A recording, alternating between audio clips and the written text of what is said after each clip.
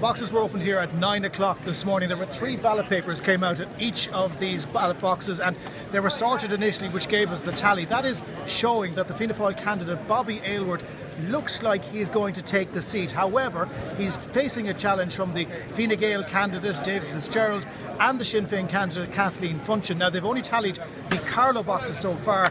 Aylward's on 22, Fitzgerald is on 18 and Funchion is on 16. In terms of the marriage referendum, it's about a 60-40 split here. In terms of the presidential referendum, well, no one's paying real attention to that just yet. We'll have to wait for the final result, but it looks like that won't be carried.